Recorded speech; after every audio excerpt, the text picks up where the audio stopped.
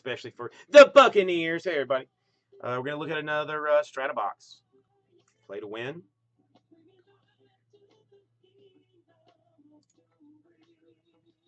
All right, we still working on, we got 4 on this side.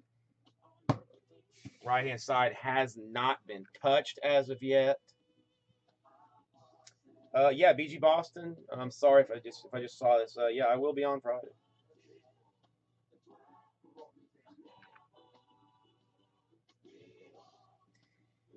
Okay, Clement, you know that.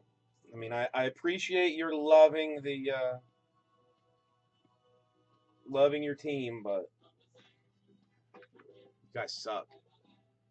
I mean, the Buccaneers are just too much of a juggernaut. Just far too much of a juggernaut. Play to win.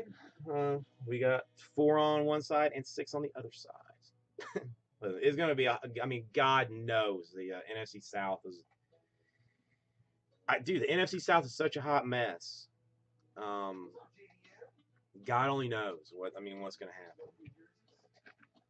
Left side, bottom. Slide these up over here out of the way.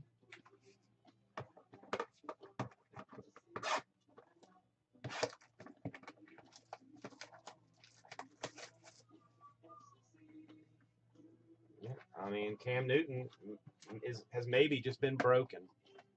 That he may not ever be the same after that Super Bowl loss. The one thing that is good is that we got to watch the season to find out what's going to happen. So excited.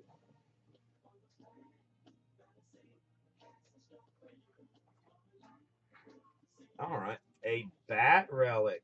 Again, somebody's going to have to check and see what it is, but it is Kyle Schwab. Nice little bat relic for the Schwarber. That's a good card. It's a nice card. Unnumbered, but sweetness. And let's see what the next one is. 54 out of 125. He plays for the Astros.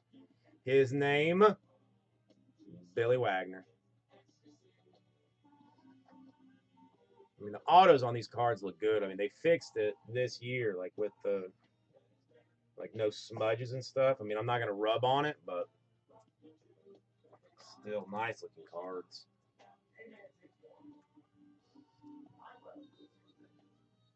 Come on. Yeah. Oh, there's no stat on this, but on some of them there's a stat. Schwarber 7 hits against the Reds from the 20th to the 22nd was the most ever in a series at Cincinnati's Great American Park by a visiting player who had been born in Ohio. Who comes up with that stat?